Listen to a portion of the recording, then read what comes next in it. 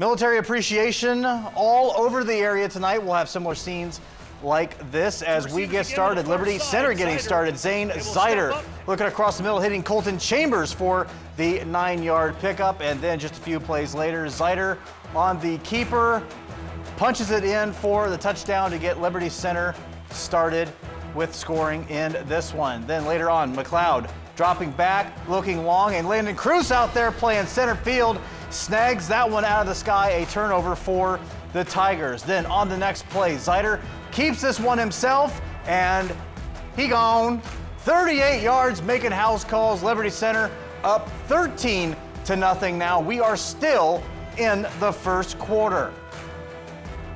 Now first and goal for the Tigers. Matthew Orr gets the handoff and he punches it in. Liberty Center's third touchdown of the first quarter. The Tigers roll in this one 40-6. They take care of Wauseon. Afterward, Miles Holliday caught up with the dynamic dude of the night, Zane Zeider.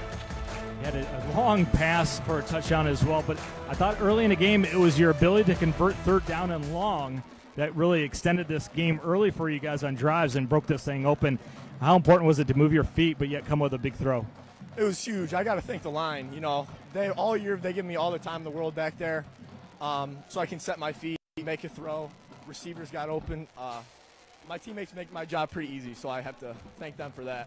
Yeah, talk about your feet as well. You had that big counter run, quarterback counter that you busted open right over here for about a 50-yard touchdown. There was nobody around you. Were you surprised how easily that broke open? I don't know. It was just kind of in the moment thing. Like I said, line opens up holes for me. I just got to do my job and run. So it wasn't really surprising. I just did it. So.